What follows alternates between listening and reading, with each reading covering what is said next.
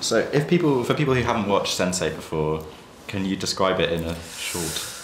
Yeah, well, epic, global. No, it's 8 people who have the ability to connect each other, themselves with each other in a way that they can feel, sense, and also appear in each other's reality. So they have to find out about it. Now that this is done in the first season, they try to find out who is hunting them. They try to, battle this dark force called BPO, and also going after their emotional, they have, each and every single one has their backstory and they have to deal with that too. Wolfgang is a guy that is pretty much involved in the crime scene in Berlin, and he had a trauma from his childhood that he solved with killing almost everyone in his family, and yeah, now he has to clean up his mess and face the other gangsters in Berlin and find his path here. Yeah. So when you first got the script, yeah, and it hadn't become this kind of visual feast, did you think it was completely mad?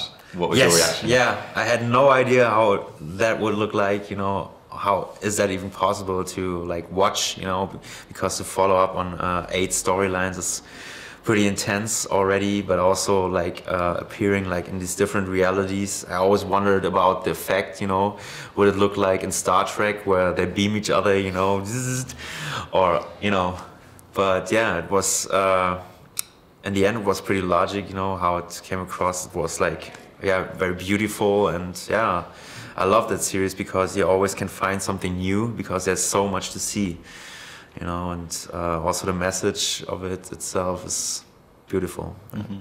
So working with Wachowskis, who like Matrix, Cloud Atlas, what's that like? It's, yeah, first, yeah, like you say, it's like a little bit intimidating, you know, when you work like with these geniuses, you know, that it can always tell, you know, if you're like shy or, you know, you always have to be brave and very open. You have to trust a lot, you know, even though if you don't understand it right away, you have to like, yeah, deliver and also stay flexible. I think Sense8 has delivered some of the like most interesting scenes I've ever seen on TV. Yeah. What's your favorite scene you shot? My favorite scene I shot, I love the action scenes. I also love, you know, club scenes, you know.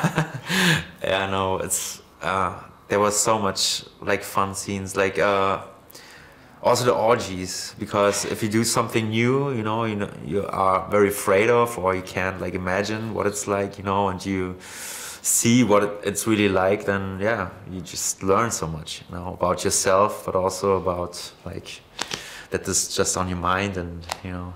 Yeah, so there's been 2 orgies now in, right. in 9 episodes, is it? Is that awkward afterwards, or is it fine? No, it gets not normal, but no, you just deal with it, and if the context is right, if the message, you know, behind it is right, it's not a real orgy, you know, it's not about the fucking, you know, it's not the physical act, it's more about the message behind it and the aesthetic, you know, and the metaphor for the sensuality you have, like the feeling you have when you have something like that, or when you think of that. Who's your favorite character? My favorite character is Max. My character, no. I love Lito very much, he's very funny. He had these funny scenes and I love to laugh about him. Yeah. What's it like when you're shooting scenes where you're kind of switching places, because you kind of become each other in some... Yeah. So the one where you're on the ground, right, by the car, and Lito, yeah. What's that like logistically? Is it complicated? Yeah, no, not really, because the logistics are all in the hands of very professional people. They are doing like Hollywood stuff, you know, you don't have to worry about anything. It's just about your own imagination, or you have to remember what it was like when you shot it the first time, because you always shoot it like in 2 locations, and then you have to like find yourself again in a different environment, but in the same kind of mood, you know, and that is sometimes a little bit hard, you know, to imagine or to remember.